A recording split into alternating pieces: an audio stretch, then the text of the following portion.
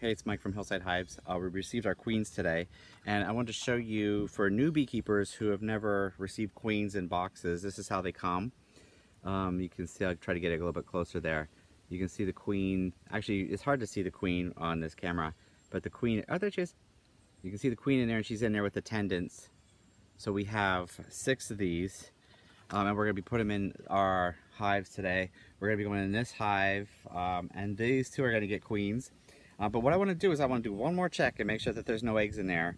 So just to give them a chance to say, just to make sure that that queen hadn't gone out there and mated. But it's been over a week now. It's been closer to a week and a half. So let's just go in there and we're going to see if they have queens are in there. And I'll know because there's eggs in there. That's the only way I'll know. I understand that new queen that just came out of a queen cell and gone out and mated is very hard to find. And I've only been doing this for 2 years now, so I probably wouldn't be able to find her, but we were going to look for eggs. I'm always worried because when I like this is a Fat Bee Man feeder system, but the problem I have is I don't think I left enough bee space and bees crawl on the bottom. I don't want to squish any. This is, look how spectacular this is.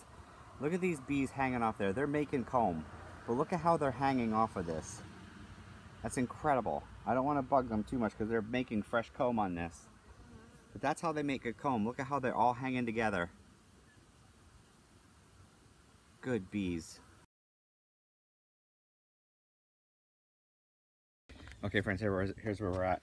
I kind of got sidetracked there because it started raining when I was videoing the last one, putting the queens in. Curious to see if the queens will, I'm hoping they're accepting of the queens in there for the new ones that we just put in. So in the meantime, when it was a little bit cloudy, what I did is I went over to Newberry and I got 2 frames of bees.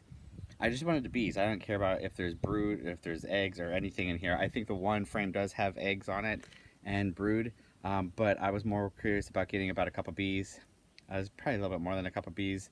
I have 2 medium frames in here, and what I'm going to do is this is my Skinny Mini Nuke, and the Skinny Mini Nuke is going to go down, and I'm going to put 1 frame in the other Skinny Mini Nuke, an empty frame in the Skinny Mini, and then put the new queen in there. Okay, back down to hive. I've got this is the one from Newberry. The bees were very upset when I took off the cover. So I put the queen cage. This is our queen. I put it right here, calmed them down right away. I want these girls to be calm because I need to take this off and split one of these frames over to this other Skinny Mini right next to me. So I need them to be calm because I don't want them all flied out. So I got my smoker going, got my veil on because they're agitated. I already got a couple stings from them because they're very agitated about this whole move. They were very happy. And when I went and ripped them out of their house. The other one where the queen cage is. They're kind of going around trying to get their queen out. Hopefully they're going to accept their queen. This is the one other 5-frame nuke. I had to take a frame out because it didn't quite fit in there with the 5 frames. So I'll put it's over here by the side.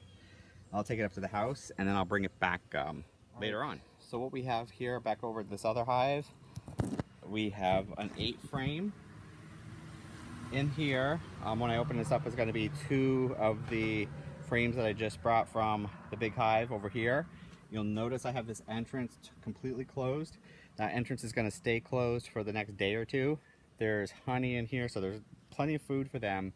I don't want them to get out because what will happen is they'll drift over back to their new hive. So what we need to do is, here's the queen, our new queen. There's 2 corks. There's a cork in this end. You don't want to take that cork out. And there's a cork in this end. You want to take this cork out.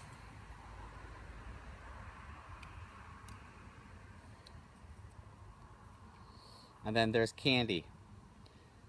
What you have to do is you have to poke a hole down through the candy. That helps them come out a little bit faster if you poke that hole through. I can see better. Candy end. Just be careful not to hit the queen. That queen's in there. You can't really see her in this video, but She's in there with her helper workers, her maidens. I just put a hole through there so you can kind of see through. I just put the queen right down here. In there, and I kind of wedged her up a little bit. Oops, I squished a little bee. Are you okay? Here she is. I'm gonna squish it together a little bit without, hopefully I didn't get a bee. No bees allowed in there, in between the squishing.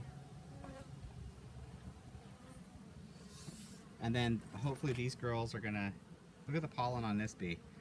Again, very gentle bees. You can put your hand right down on them. They'll move out of the way. See?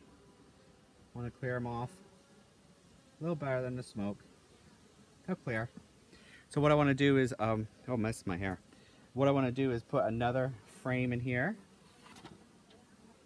I have a frame ready to go here. This is an 8 frame, and I think I'll need another one, and there's another one. I'll bring another one down tomorrow. But I need to get this closed up because I don't want these bees. See all the bees on top there? Again, I don't want them to be smushed.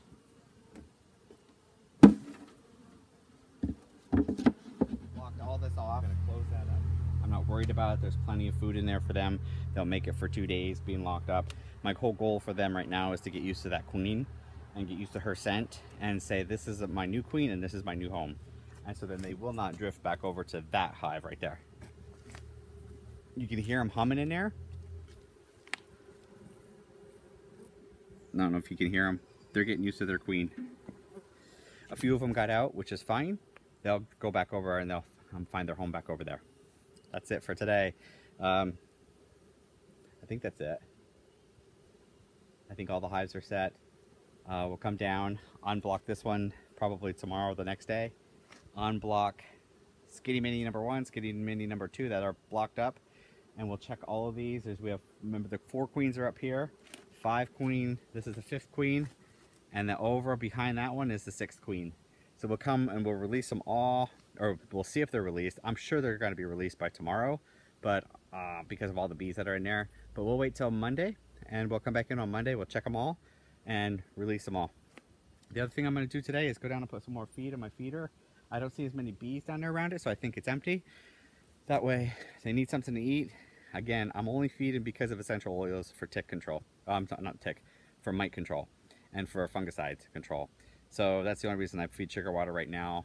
Otherwise, they don't really eat it that fast. When they go through a dearth, which is there's not a lot of nectar out there, they'll probably eat a little bit more, which will take the essential oils back into the hive.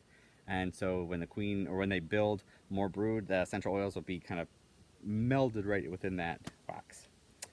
I think that's it. All right, thanks. Have a great day.